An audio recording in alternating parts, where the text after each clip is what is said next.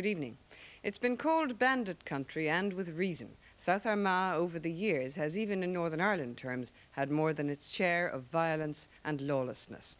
It's a risky place to be if you're a British soldier, but the army makes it risky for other people, argue local nationalists. They complain of army violence, harassment and victimisation. Do the soldiers behave sometimes as badly as the terrorists they confront? Here's what local people have been telling Brendan O'Brien. This boy run across the road in very bad looking temper. I can remember that, very wicked looking, and just put the gun into my mouth and says, I'll blow the head off you there for Jesus. Was he army or you say? He was an army man. One fella in particular, he was hysterical. He came at me with a gun pointing like that, and I'm roaring and shouting to get out of the car. Get out of the car. That's all he kept shouting. And he never stopped until he was above on top of the bonnet of the car, pointing the gun in at my head in the car. So I said that you're in the south. Just at that same instant, Fergal says I'm hit, and he fell down. He landed on my leg, and I knew he was in a bad way because he says I'm hit, and allow me, that's all he could say, like. I knew he must have been bad when he was saying that, like. Complaints against the British Army are often about matters of life and death. These soldiers in Crossmaglen, under constant terrorist threat, could no doubt make the same complaint.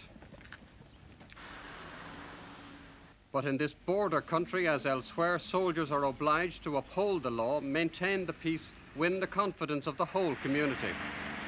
Today Tonight has been to South Armagh to examine claims of more dubious and dangerous actions by the Army. Reputable voices say this simply wins recruits for the IRA. According to the RUC, the IRA threat in 3 police districts of South Armagh is such that no mobile police patrol has been out in 15 years. So the predominant security force presence in these parts is the Army. While much of its movement is confined to the air, there persists in South Armagh a body of allegations of serious misconduct by soldiers on the ground. And there persists the view that almost no complaints are satisfactorily resolved. Today Tonight examines such allegations. We were filming at Crossmaglen's Health Centre by last-minute appointment. While Army helicopters flew above, a vehicle swiftly passed by. It turned out to be an IRA attack on one of the helicopters.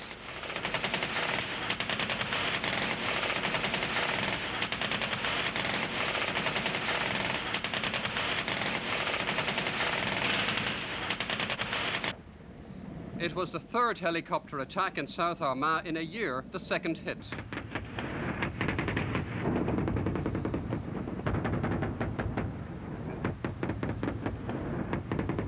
In the same period, there were 6 explosions or mortar attacks, 7 ammunition finds, and other shootings where 1 soldier and 1 policeman were killed.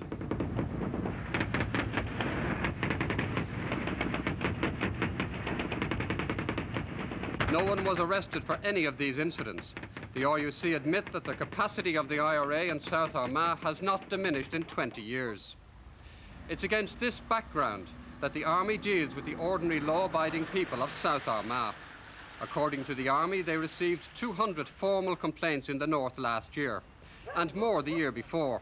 They say about half are denied, 20% substantiated, and that all complainants get a reply giving the result.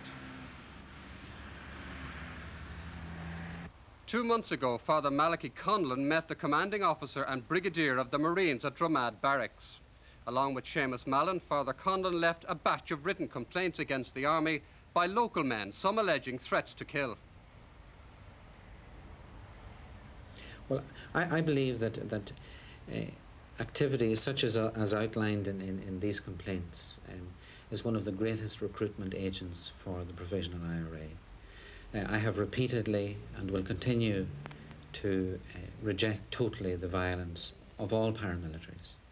But I would believe that the institutional violence of both the Army and the RUC are one of the sickest sources of violence in our country.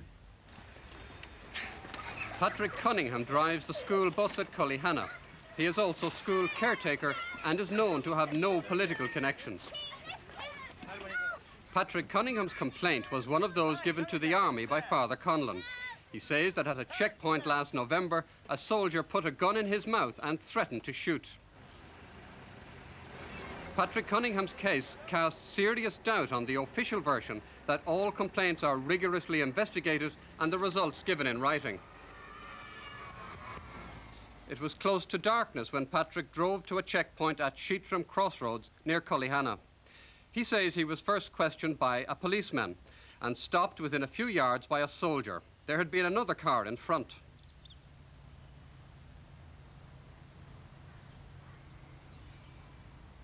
I saw I couldn't get past the car, so I stopped. And after leaving the policeman a few yards up the road, my window in the driving side was still down. I hadn't it screwed up. And just as I stopped, this boy run across the road in very bad-looking temper. I can remember that, very wicked-looking, and just put the gun into my mouth and says, "I'll blow the head off you there for you," he says. Was he army or are you saying? He was an army man. Just show me how he did it. Well, I can remember just when I heard the voice speaking, I could just remember turning around, you know, to look out. And I could just remember just putting it right to my mouth. I can remember that. The gun? Yeah. And did he keep it there or what happened? Well, I don't remember now, quite honest. Once I felt that, I can't remember anything else. Maria Carraher had been driving a car close behind Patrick Cunningham.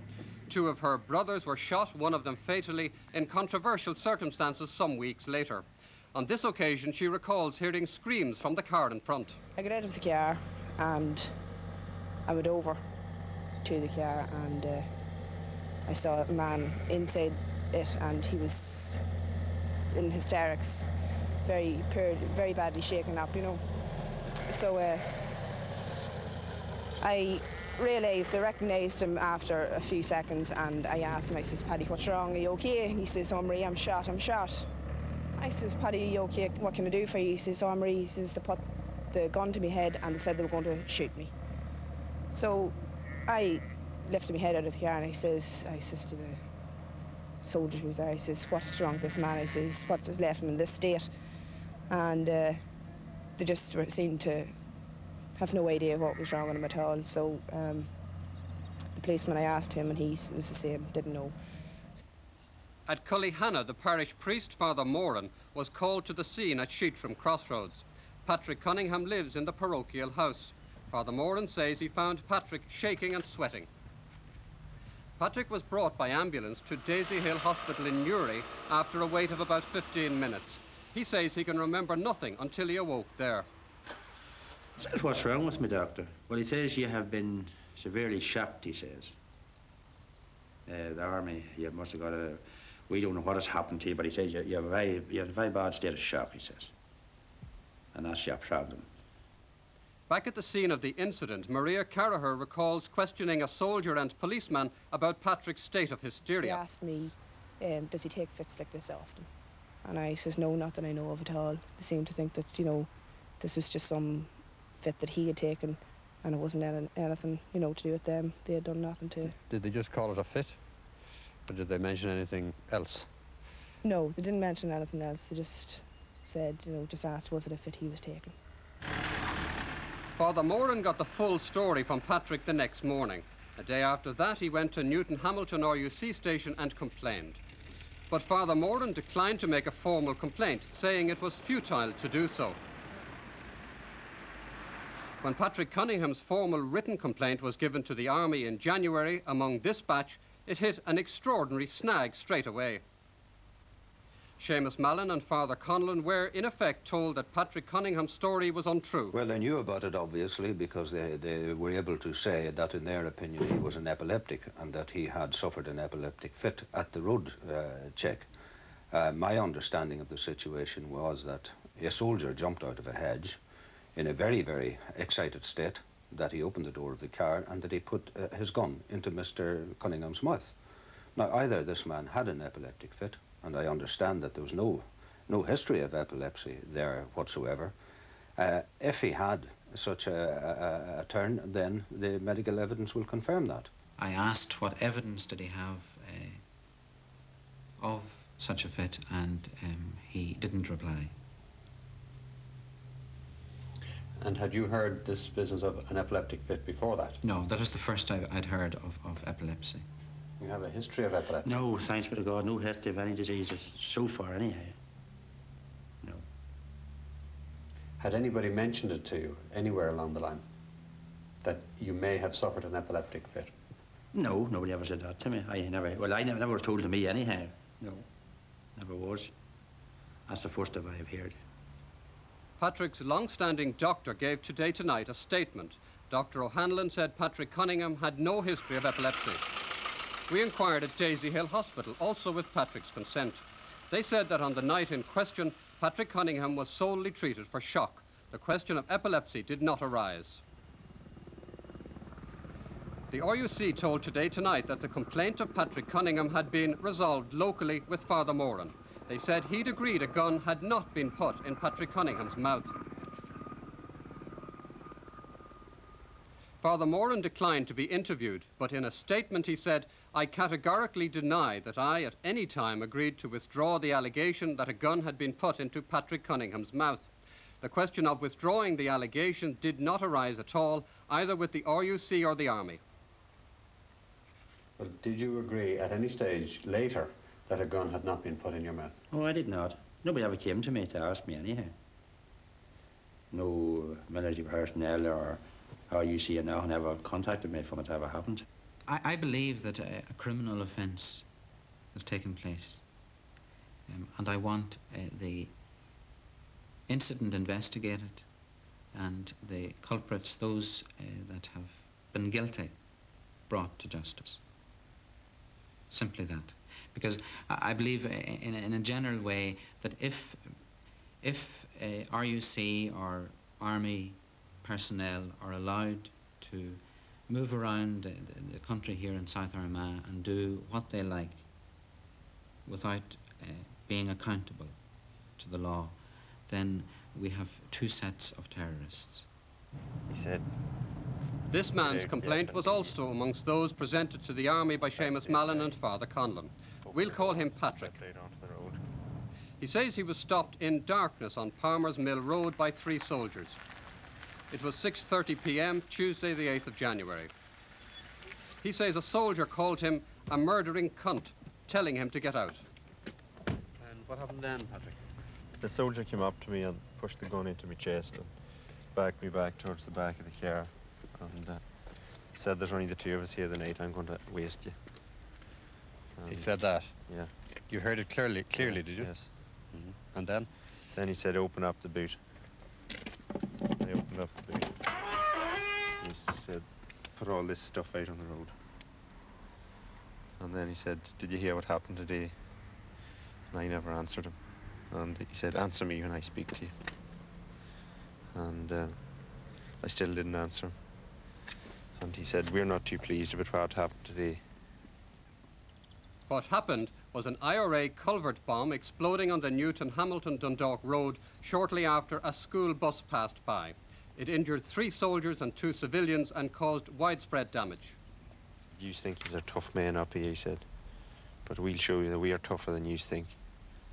And he said, "You're one of these boys that's doing this shooting and blowing up at people." He says, "And you know who the rest of them are." He says, "Tell us who they are." And I didn't answer him, and he said, "Answer me when I speak to you." So I still said nothing. And he said, "What do you think of the situation in Cullyhanna?"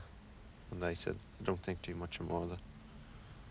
And he asked me where did I drink, and I said, all over the place. And he said, "Do you drink in that late and easy place in Cullyhanna?" And I said, "I did." And he says, "Will you tell your mates," he said, "that we'll be over for you and a few of them some night. And we'll not just give you a wee tap on the face," he says, "we'll do a lot of you boys." And he says, "We're checking you out on the radio now. And if we find anything out about you or anybody belonged," he said, "you're a dead man here tonight."